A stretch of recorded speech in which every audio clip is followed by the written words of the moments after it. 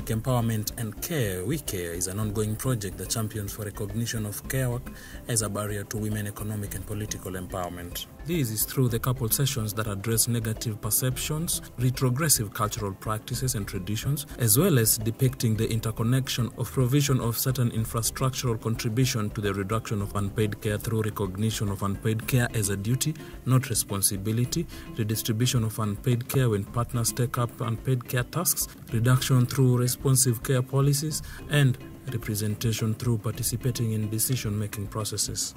Jina langu ni Grace Akinyi, naishi Kawangware Muslim Village. Mimi ni champion ya unpaid care work. Unpaid care work nilipenda sana juu inahusu kona ine ya maisha yangu. Kona ya kwanza ni kwa afya. Unpaid care work tulisoma vizuri tukaonelea kuhusu afya ya mama inarudi inakuwa vizuri kama muelewana na mzee anafanya kazi zingine na wewe unafanya kazi zingine, afya yako inarudi. Kuna maji tuli advocate kama unpaid care work mpaka tukaletewa maji karibu. Sasa mzee anaweza chota kwa friji, aingize kwa nyumba, kazi inarudi chini. Tena unpaid care work sisi kama domestic small scale traders, mimi nafanya biashara yangu kando na barabara. Sasa hapo kando na barabara haikuwa mzuri ambayo ilikuwa inaharibu security yetu nikienda kuchukua mboga asubuhi. Tuka advocate for that ambaye sasa barabara inatengenezwa na tumefurahia. Wakati kabla sijajua unpaid care, nilikuwa kwa akili yangu ilikuwa kazi za nyumbani haikuwa kazi kwa maoni yangu, lakini ilikuwa ni kama majukumu ya bibi yangu kufanya. Lakini wakati niliposoma hii masomo ya unpaid care, ndio maana nikaipea kipaumbele, kwa sababu nilijua si majukumu bali ni kazi, na kazi tukisaidiana kutakuwa na manufaa. Bibi yangu wakati tulikuwa naye bila kujua hii unpaid care, mimi sikuwa naingia jikoni. Yeye alikuwa anapika tu tukikula. Wakati nilianza kuingia jikoni, hata mimi nami nikazihusisha jikoni. Siku moja nikamwambia kaa chini nipike, yeye na nitoe chakula tukule. Alifurahi sana. Kuanzia hapo aliniheshimu, ananipenda mpaka sasa. So naona hiyo ni mojawapo ya faida ya unpaid care.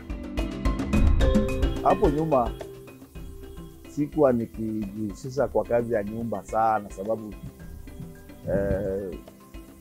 tulikuwa tunategemea mama ndiye alikuwa anafanya kazi nyingi ya nyumba. But baada ya kuwa kwa mafunzo ya Oxfam, ndio nilipata kujifunza kutoka kwa Oxfam kwa kazi ya nyumba lazima nisaidiane na mama pamoja. Kazi ya nyumba nimeona tangu nianze kusaidiana na mama kwa kazi ya nyumba, mama amepata nafuu kiasi, sababu hapo awali nilikuwa nikiwachia kazi zote, na saa hii na baada ya kujua kuwa kazi ya nyumba tunafaa tusaidiane na mama pamoja, ndio hata pia yeye pia apate kazi rahisi ya kwenda kwa shughuli nyingine kama za mkutano, hizi mkutano za wanawake na kadhalika. Nilikuanga na kazi ngumu kwa nyumba. Juu mimi ni mtu mmoja, unataka umanage hizi vitu zote. Mzee yeye kazi yake ilikuanga tu unatengeneza kila kitu, yeye akikuja amekaa tu. Hata wewe ndio kila kitu, juu yeye ndio boss, yeye ndio mwenye kusema. Sasa tangu hii mradi ya Oxfam ikuje, ikaleta mafunzo wa baba wasaidiane na wamama kwa kazi za nyumba zisizolipwa hizo, nimeona mabadiliko makubwa. Saa hii anaweza nisaidia, tuseme mtoto analia, anaweza beba, ambapo kitambo ilikuwa ni mimi mtoto analia ndio unamshughulikia. Saa zingine umeweka chakula pale, chakula inaiva ati iungue, hata toa atawacha tu hapo mpaka wewe ndio uende uache ile kazi ulikuwa unafanya ukimbie huko. Sasa Kitambo ulikuwa unapata we ni mtu mmoja, saa zingine unafua, unapika, mtoto ndio huyo. Lakini sasa hii naona nikiendelea na hii pande hii, na yeye pia anashika pande hii. Sasa imeleta kazi kuwa rahisi kwa nyumba. Si ngumu kama kitambo. Alafu nilikuwa nachoka, ilikuwa inanilazimu unaamka kitu saa 10:30, kulala ni late kitu saa 6 huko. Juu kitambo umalize kazi zote inachukua muda mrefu, lakini sasa hii naona tunasaidiana, na maliza mapema na lala on time. Kuchoka pia sichoki vile nilikuwa nachoka. Ile nilikuwa nachoka kabisa. Penye naona kuna pengo, unajua ni kitu hajazoea, alikuwa hajazoea ndiye anaanza. Sasa unaona kuna uoga fulani. Tuseme mtu akuja hivi anaona huyu ataniona nikifanya hii na mimi ni mwanaume. Sasa hapo unaona ni kama bado kuna uoga kidogo. Well, initially when I married, my wife actually resisted what I was doing because she was coming from another family setup. But as at now, she's really enjoying. And in fact, the advantage we have is that in our family as a whole, even the children, we have a peaceful family whereby each and every person is very free. And even our children, sometimes you find we have young children who are already, all of them, they can work, they can do work in the kitchen, they can wash utensils and whatever. So one thing they love, the family as a whole, the responsibility that is in the family, apart from bedroom affair, other responsibilities in the family, each and every person does. Initially, my wife used even to give me water to wash my hands when I cook and bring. But I told her that we were brought up in a different way. So one of the most benefits that we have is peace. We have a lot of peace in the family because each and every person is independent. Whether she comes late, she'll get things okay in the house. Whether I come late, I'll get everything prepared in the house. So that is one, which many I do not actually enjoy, but I enjoy that because already in the family we have peace, total peace. I started understanding that it is important for me to engage in the unpaid care work the moment I started interacting with Youth Alive Kenya. You know, it is not until then that I was in a position to understand better the role of a man in a family. And since then, it has taken me like 2 years, 2 to 1.5 years when I gotten the information. And through that, I have been in a position to spread it out and also to some extent take it as a part of my work to also educate some of my male counterparts in our society.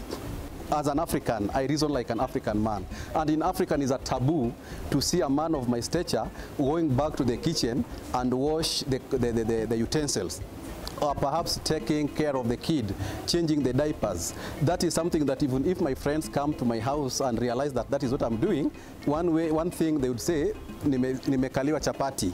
It's a notion that's moving all over. That's a challenge. Two, we were not yet informed then, and we were not informed by that time. And we realized that when the information is not reached to the person, he may not know whether doing it is good or it's bad.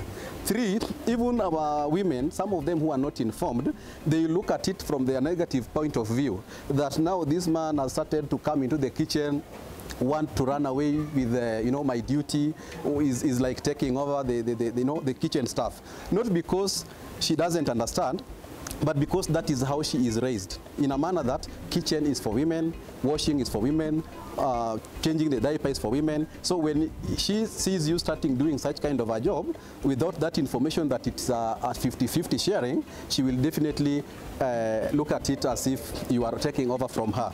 However, contrary to that, from a point of knowledge, after having been trained and also engaging with my spouse and other colleagues, we have seen the importance of doing that, because one, it saves time a lot to the partners. You'll realize that when you don't engage much, there is a lot that this person undergoes through, and perhaps she silently suffers without informing you. Two, there is a harmonization of relationship within the society. In a family where people speak, where people talk, where people share, there is that strong bond within the family setup. And in that doing, it promotes peace, it promotes unity, and above all, each and every person gets as if it's a share, has a say and a stake in that relationship. So, by and large, it has helped, it is helping, and it's a good thing that I, as Michael, have practiced it, and also would want to encourage and tell my colleagues out there that we as men, we must be the champion of this in order to actualize its intended goal. For us, we have seen this project transforming communities from the household level. And we believe it's high time for the Nairobi County government, together with the NMS, to now embrace care work, responsive budgets and policies. And again, we want to thank everyone who's been together with us, our women champions, the family, the county government, the policymakers, and the duty bearers. Yes, we can do this if we join hands and appreciate that Sote Tujihusishe na Kazi Nyumbani as the new normal. At Unpaid Kenya, this is our contribution to Sote Tujihusishe na Kazi Nyumbani, and also a symbol of how we care. How do you care?